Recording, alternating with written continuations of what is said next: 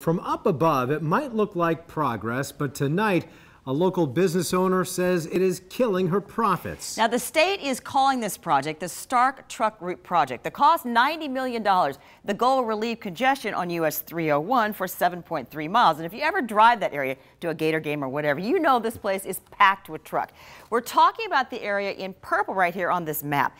But this Starke Bypass project is nothing but bad right now for one iconic spot on 301. Yes, ma'am, we've been here since 1989. Norman's Roadside Market, a proud family tradition, even had the Strawberry Queen one year. Drive to a Gator game on 301 and maybe you've stopped for their melons and strawberries.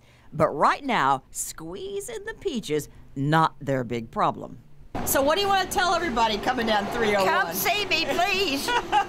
You need the sales, I need the sales. Please stop. Sandra Norman tells me she is losing money like crazy. The construction for the Starke Bypass truck route is driving away her business. You've taken quite a hit. Yes. Over the last 4 months, she says this strawberry season, she lost half of her profits. Had to put a dollar figure on it.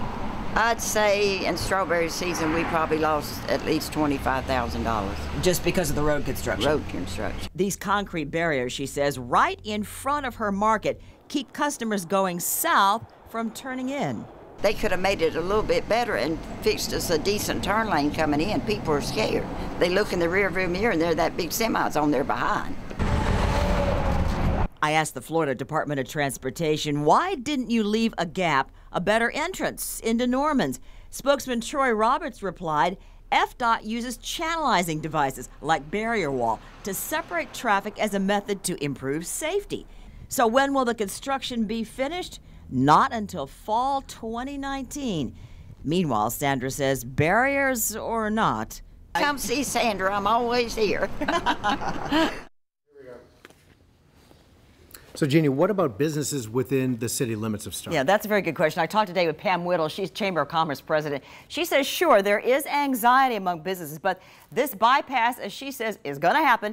And so they're telling businesses to be proactive to get their menus, their websites, their special deals on Google Maps and social media.